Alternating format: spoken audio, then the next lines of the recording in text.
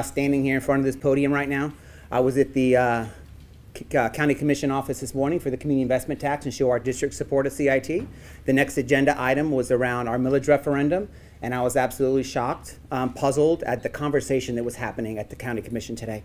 Today's decision by the Board of County Commissioners is extremely disappointing to the teachers, principals, assistant principals, and support staff in our district, as well as the students, parents who count on our local schools to educate their children. I think we can all agree that every child deserves the best classroom experience possible. This millage would have been earmarked primarily to pay our teachers, bus drivers, custodians, school principals, and other staff a more competitive wage, meaning more high-quality teachers would be in the classroom educating our students. It's puzzling to all of us in Hillsborough County Public Schools as to why 4 county commissioners are taking the choice out of the hands of the voter. Our school board voted in April to invest in our students and allow voters to make a decision. County commissioners have an administrative duty to place the referendum on the ballot, but some are refusing to do their job. We appreciate the commissioners who agree with us that the voters should decide. I have now requested a special called school board meeting for Tuesday, July 23rd at 2 p.m. for the school board to authorize me to seek all appropriate legal action to ensure the millage referendum is on the ballot November 5th of this year.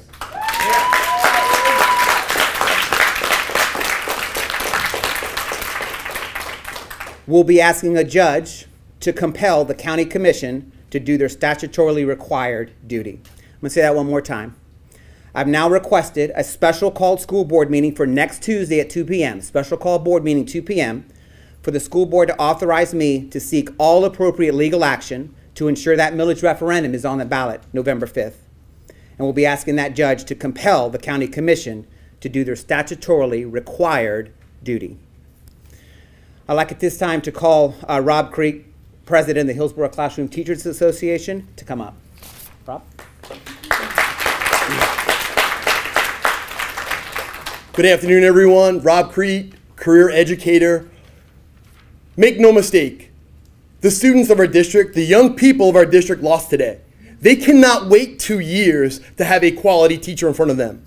They cannot wait 2 years to have their vast needs met. They cannot wait 2 years to get that bus ride to school. In a post-pandemic world, we've learned that the most important factor in a child's life is the classroom experience that these students of Hillsborough County are going to lose out on because of this decision today. Okay? We need to do something. Democrats, Republicans, independents in this district believe in public education in Hillsborough, and the voters need to do something about it, and we're going to work with you to make sure that we can do something about it. Thank you. Hi there. My name is Amy Marie Granger-Welch. I am the VP of Advocacy for Hillsborough County Council PTA. The Hillsborough County Council PTA stands with Hillsborough County Public Schools. We think it is reasonable to put the millage referendum question to our local voters in Hillsborough County. However, 4 county commissioners seem to think they should make the decision for us. Whether your student is attending a traditional public school or a charter school in Hillsborough County, the millage increase supports all of our educators and staff members that work so hard every single day here in Hillsborough. We encourage everyone to contact their county commissioner and tell them our kids can't wait.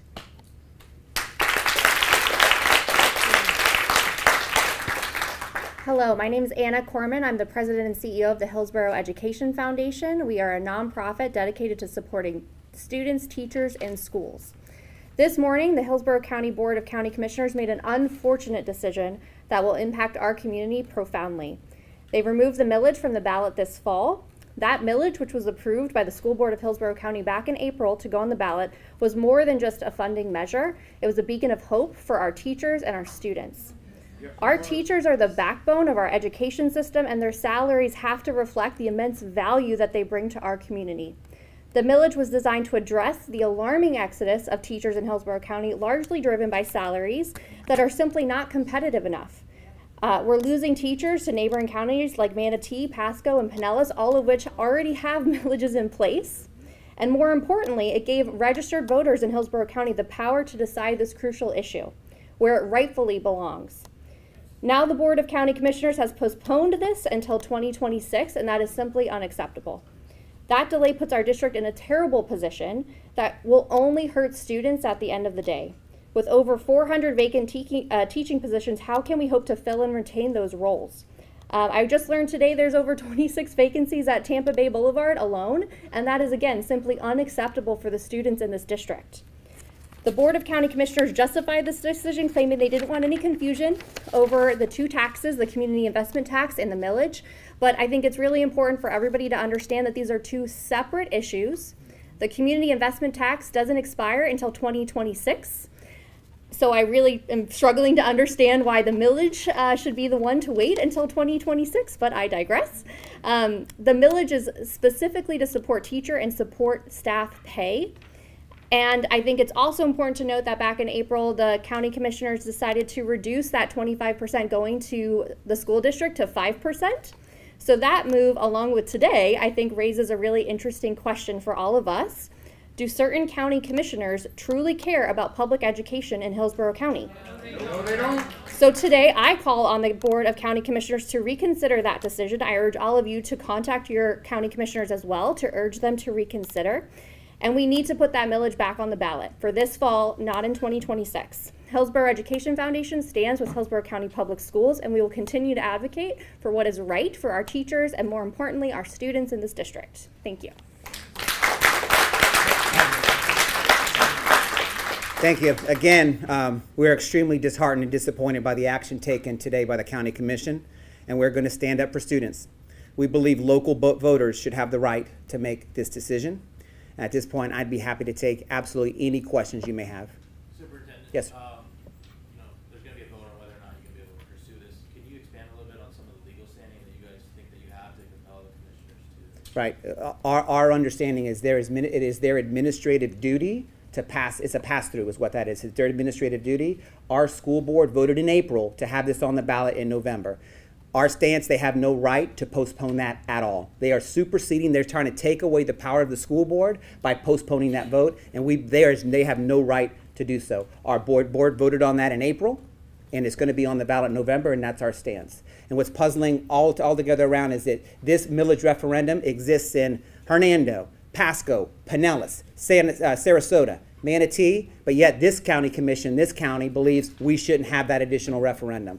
I don't take this lightly at all, this referendum. I understand what's going on in the economy, but this is about leveling the playing field for Hillsborough County Public Schools. We are not, thank you. It's about leveling the playing field and letting our voters make that decision on that, if that one mill passes or not. And we were here in 2022 and it didn't pass. The voters made that decision. We want them to make that decision in 2024 on November 5th. And we'll do everything in our power to ensure that that's on the ballot November 5th. Superintendent, do you have a concern that in 2 years they're going to kick it down another 2 years? Absolutely. So, I mean, and from what I heard today, and again, Aaron, as I was sitting there listening, I really was taken back because this is supposed to be an administrative pass-through. I was there for the CIT. It is their right when our board makes that decision to place it on the ballot. In their eyes, if they can choose when it wants to go, I mean, they could choose it goes into year 2040, 2042. That's not their right that's not their right to choose when we take it. We have elected officials in our school board that made that decision to leave it up to voters. It was a unanimous vote, and we expect that to be on the ballot on November 5th, and that's our stance. They cannot just continue to kicking this down the road and take that into their hands. And this goes beyond Hillsborough County. This is about county commissions superseding superseding the authority of our school boards. Anna sort of addressed this. Do you feel like this is an attack on public schools in general? Absolutely, without a doubt. Without I do, Aaron. This is, Hillsborough County, number one, we're the 7th largest school district in the nation, largest employer in Hillsborough County. We realize that we have to have more competitive wages for our employees. That's why we are pursuing this referendum to ensure that we've got competitive wages for all of our employees. And we're not on a level playing field right now, and we have to be there, but I do feel like this is an attack on public education, and I will not stand for it. You estimated last week there are 500 classroom teacher vacancies. Now, if this passes, the money wouldn't arrive until a year and a half down the road. But given the climate, given what happened today, what effect do you think this is going to have on teachers Thank you. deciding Oh, it's a morale issue, and if you thank you, Marlene, for mentioning that. This is about morale and the climate of this county. And when our county commission makes a decision like that, as mentioned earlier, let's take the CIT, which we can take in 26. Let's take that early, but let's take the millage referendum for students and let's push that off 2 years. Makes no sense. And again, I'm sitting here 3 hours later, and I'm still in shock that went down today. Can you elaborate a little bit on the shock? I mean, you came in this morning expecting to be, Yeah. it's a done deal. Yeah. What have your conversations with Wolsel and some of the other commissioners been like leading up to today? Right, so we've had multiple conversations with commissioners about the community investment tax. Zero conversation about the millage referendum, because it is not their responsibility or right to be involved in that particular millage referendum. I had discussions with them, multiple discussions with all county commissioners around the community investment tax, which we had 25% back in 1996, and that number got taken down to 5%. So my conversation with them was around that 25% to 5% and getting us to a number where we could be competitive for our capital needs. On the millage side with the referendum, it is not their job to make that decision. That's a pass-through for the millage referendum. There was zero conversation with them regarding the millage referendum because it's not their job. And just to follow up on that, I see 4 school board members here. This is all happening really fast. Yeah. Obviously, are you concerned at all about the special meeting and how that vote's going to go, and whether or not you're going to be given this authority? Right, so I mean, we'll call the special call board meeting, and that's on that day at 2 p.m. I will bring forward a recommendation, and at that time, our board will have that discussion in the sunshine with all board members. So we'll just tune in at 2 o'clock, and we'll see where that goes. But I believe I have full support for my school board on this decision, but that'll play out at 2 o'clock. So we'll do that in the sunshine. Superintendent, beyond continuing to push to get this on this year's ballots, are there other avenues that you might consider taking to get more funding for schools, maybe increasing the percentage the schools get of the CIT, anything along Yeah, so the CIT was at 25%. They've taken that down to 5%. So that is their responsibility with the county commission, is the percentage that we get in education, that 5%. For us, we've done everything that we can. That millage referendum is on top. We have this system in the state of Florida, that education finance program that sets the amount that we get from the state that equalizes. Statutorily, though, it allows counties to levy an additional mill for additional revenue. So we are on a playing field right now where we're operating with a system with every district around us. And by the way, let me add, we are the 3rd largest school district in the state of Florida. Of the 5, we are the only one without this additional mill referendum. And it puts us at severe competitive disadvantage. Miami-Dade and Broward approved this in 2018. Pinellas County, not the largest, about 100,000 students, they have had this millage referendum since the year 2004. 2004. Pasco just passed theirs in 22. Hernando passed theirs in 2020. We have some of the best employees anywhere in Hillsborough County. And we're not in a fair system right now. I'm going to stand up for that. Superintendent, sorry this is repetitive of that, but there's always a chance that this initiative, having gone to the ballot, was going to be rejected by voters. How much of a backup plan was the district working on? Great question. So this is a supplement. So this millage referendum, if this would go to ballot and pass, this is every 4 years. So every 4 years it goes back to voters. This is a supplement. All this for operating costs is a supplement on the salary. So we operate within our means, within our budget. This would be additional dollars that we would utilize as a supplement for our employees. So it has nothing to do with how we operate our budget on a day-to-day basis. These are supplemental dollars we use to make our wages competitive. I have a quick question from our station. It said we talked to you before about the shortage of teachers. How many teachers are we short right now? And then how big of a financial strain will this put you in for next year or the following year? Yeah, so we have a proposal that's going to our board on July 23rd. We just actually finished up with our contract negotiations to settle. We did with our classroom association as much as we could. We got our new teacher salaries raised to $48,000. By the way, Manatee starts at 55, some others 57, so you can see the shortfall we're at. So as we look to bring in new teachers into our district, it is hard for Hillsborough County Public Schools to compete for new teachers when the starting salary for us is $48, and when districts around us are at $55, $56, $57,000. So this number leads to our vacancies. If you have a choice of where you want to teach, if I'm 23 years old, $7,000 is a lot of money, a lot of money. So that's the situation we're in right now. But we have to answer the question. We have approximately 500 teacher vacancies. These are classroom teacher vacancies. Have about 140 bus driver vacancies currently. And remember, this millage referendum is to support all employees, including teachers, bus drivers, all the support staff. It takes everyone to support our students in schools. But But the literature's clear as we look to increase student achievement. The number one most important factor is a highly effective teacher over time, and that's what this millage referendum aims to hit. Any other questions? All good? Thank you, guys. I have One more, please. Yep. You call this what you think it is, an attack on public schools. You talk about morale.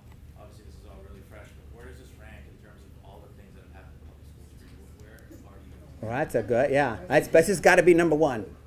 This is up there for me. Yeah, it's got to be number one for me. I think the word I came back with earlier today was, this was almost unprecedented, that they would step in the middle of this and take this away from our students. So unprecedented, this is up there, number one.